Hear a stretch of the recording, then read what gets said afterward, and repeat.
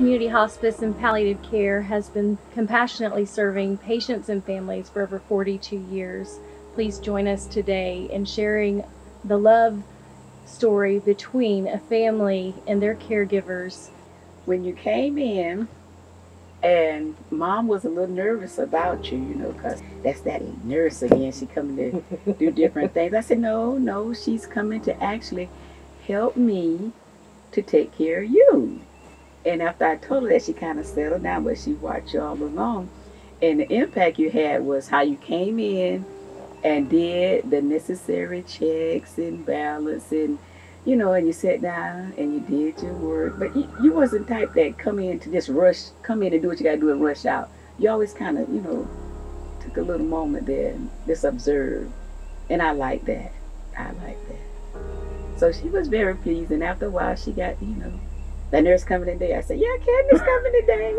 And the good part about that, the medicine, it got to a point where, you know, I had to run into CVS and all this stuff. But you say, we can get it here at the house and have it delivered to you.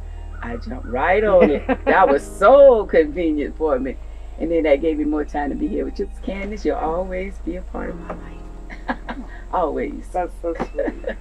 And I'll tell others. Community Hospice is the one that you want to go with. Mm-hmm. Anytime you call, there's somebody to answer, get you an answer to what you are inquiring about or what you need. And that helped me a lot to, you know, with her transitioning and the steps that we had taken, and to uplift me. You know, I say, okay, I can do this. I can do this with their help, and you keep doing what you're doing.